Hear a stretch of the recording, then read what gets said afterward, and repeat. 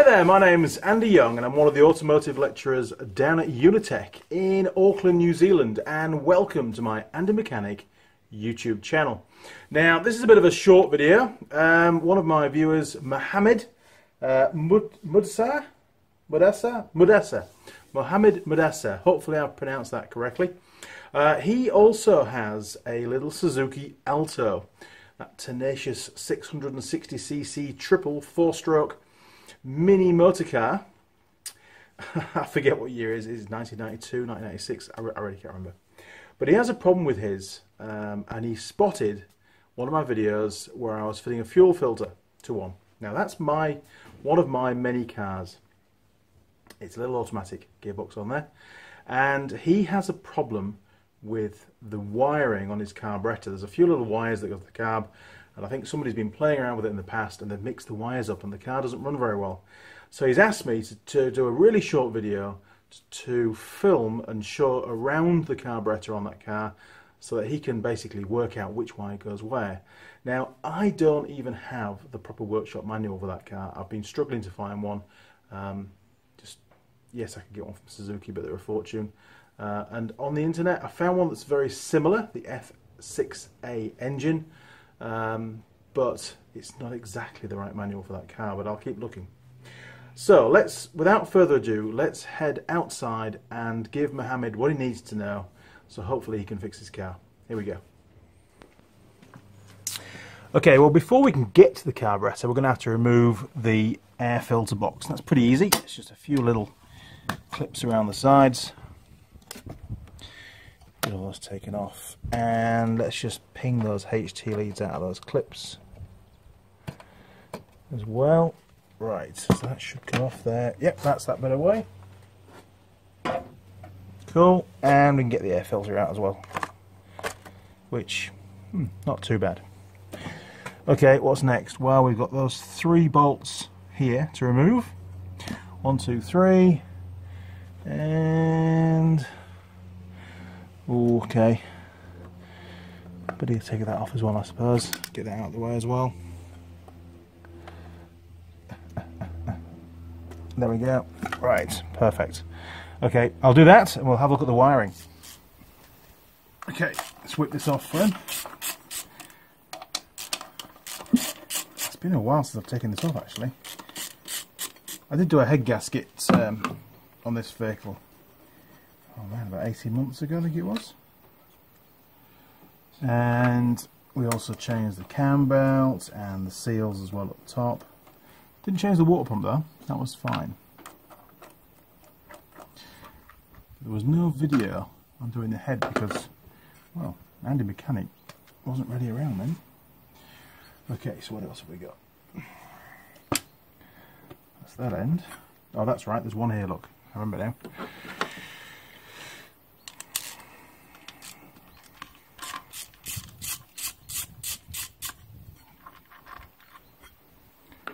Cool. Right, so that should now just lift away. Now there was, I remember rightly, a vacuum pipe. Yeah, just off there, look.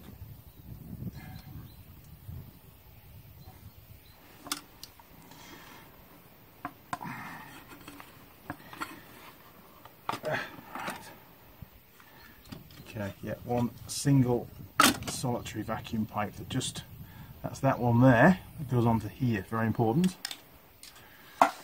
Okay, so what about the way of wires? Well,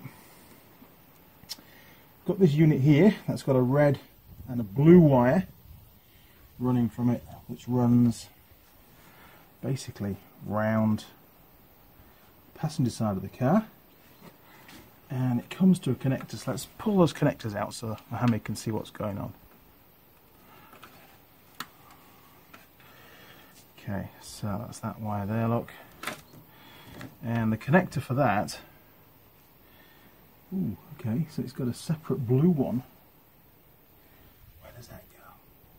Oh, that's an earth. Okay, so the blue wire coming off this unit here goes to ground, and that's on that little screw there. And the red wire, which is in the sheathing,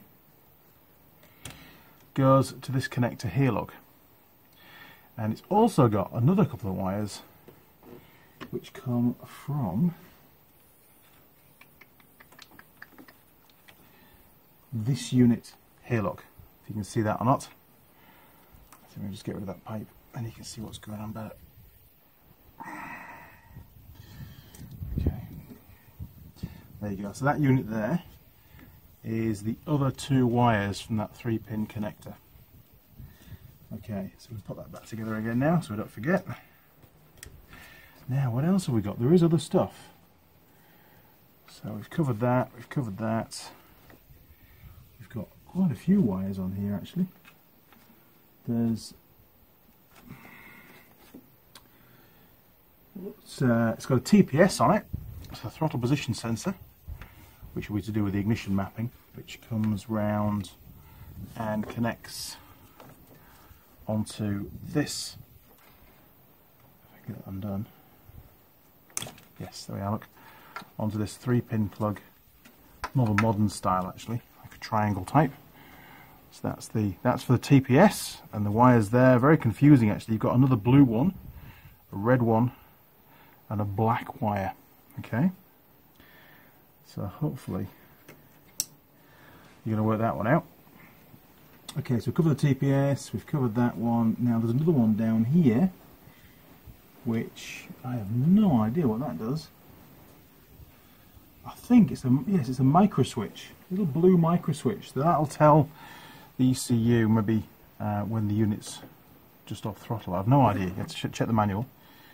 But this is the plug for the two wires off that micro switch, and you've got a black and a white wire on that one. So just bear in mind that around the world this same model of car can be wired up, you know, have different emissions stuff on the carburetor depending on the country it was built for. But this car was New Zealand new, so this was designed specifically for New Zealand, and the way that they set things up here. Okay, so first of all, I think this is to do with the auto choke, but please don't quote me on it because I've not got a manual to hand. You've got the red and the blue wire out there. The blue wire goes to ground on that terminal. It doesn't really matter where it goes to ground, but it goes to ground on this particular carb on that screw. And the red wire runs down the conduit and comes round to that plug there. Okay. Now these other two wires, the red and the blue, that run down here, well, they come off that unit there, look. Okay. Now the TPS sensor is right down there. That's the 3 wires, that's the throttle position sensor, and that wire connects. You've got the 3 colours, you've got the blue, the red, and it was black, the other one, wasn't it? Yeah, blue, red and black, and they connect to that triangulated type connector, a bit more modern, that one. And then right down there, that green thing, I think, pretty sure that that's like a micro switch, and that, the wires off that one run round and they connect to there, look, a black and a white wire, and they connect on the vehicle. The white wire becomes like a turquoise with a black tracer by the looks of it. Let's see if I can get that to focus for you. It's not easy one-handed. Right, and the black wire stays black, so the white wire turns to a turquoise with a black tracer. There you go. Now on the, going back to this one, this is the 3-pin sort of old school plug. There we go. The top red wire goes to black with a white tracer. Now from memory I'm pretty sure that that's ignition live. The blue wire goes to blue with a yellow tracer, and the lower red wire goes also to black with a white tracer. Cool, so that's that one sorted out. And the only other one left is that micro switch, which is right down the bottom down there. We've done that one, haven't we? Yes. So TPS, last one. So your TPS unit, which is that unit again, just to confirm, down there. Okay, with the 3 wires coming out of it. That goes to the triangulated plug, and the red wire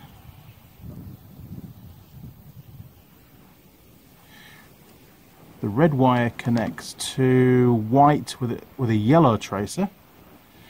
The blue wire connects to a white with a red tracer, which is, I'm pretty sure, is ignition line as well. And the black connects to a black with a green tracer. Okay, great. Okay, so let's just get that fuel line put back on again. Stick that back on there. Get the clip back on. Cool, okay. Now, that's all those wires connected. Nothing else disturbed. Great. Okay, now a bit tricky this. Make sure you get the... You've got to fit that breather pipe first. Sorry, the vacuum pipe first. Then lock in these two breathers off the rocker cover. So that one first, and then it's really tricky because you can't really see what you're doing, but you'll feel it go on.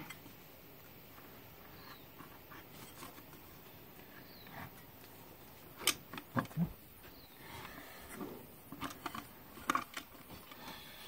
See if we can get a bit more lift on that because it's a bit awkward to get to actual fact. I don't think this one was on properly last time. There we go. Okay. Great. Do some bolts now. Let's put these three on first.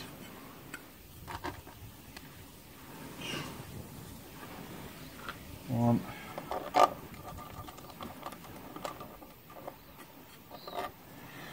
Going on.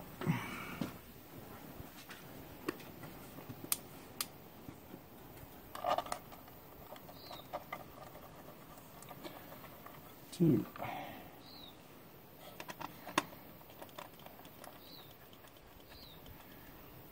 Three, and the mounting bolt, which just goes on there.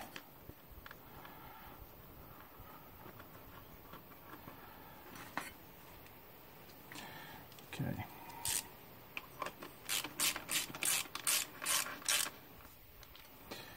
Now these are only M6, so don't over tighten them.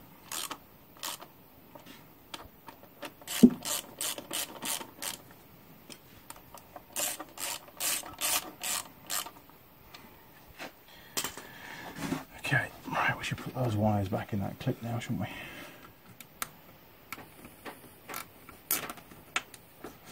There we go, took those down there. Right. Pop that back on. Brilliant.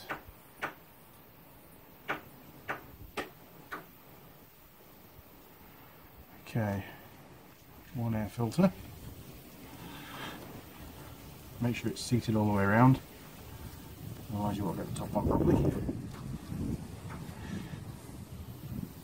Now, just for the top, so onto there first, and then offer it up. Get the clips on.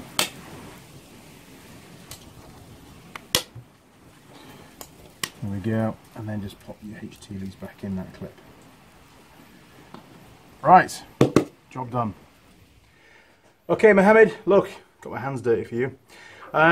Hopefully that was helpful to you, and hey, who knows, there might be one or two other little Suzuki Alto owners out there in the world that found that helpful. Well, that's it. Good luck, Mohammed. Hope you get it sorted out. My name's Andy Young, and I'm one of the automotive lecturers down at Unitech in Auckland, New Zealand. You've been watching the Andy Mechanic YouTube channel. If you found the video helpful and you'd like to watch more, then why not subscribe to the channel? Click on subscribe. You'll see a little gear icon. Click the gear icon, and then you can tick to turn on notifications. And that way, any of our friends, all of our friends down at YouTube, one of them will send you an email saying, hey, Andy Mechanic's uploaded a new video and this is what it's all about, and if you want to watch it, click on it and watch it because it's good fun. You'll also find me on Facebook, Google+, Instagram and Twitter. I always get those in different orders every time. You can communicate through any of those if you like, but in preference, please, first port of call through YouTube on the comments section, because really that's where everybody looks, because that's where the videos are. And if I give you an answer on there that might help somebody else, then it's going to be a lot easier for them to find that answer. So through YouTube first, if you wouldn't mind, that'd be great. Okay crew, told you it was a short video. Thanks for watching. Cheers, over and out.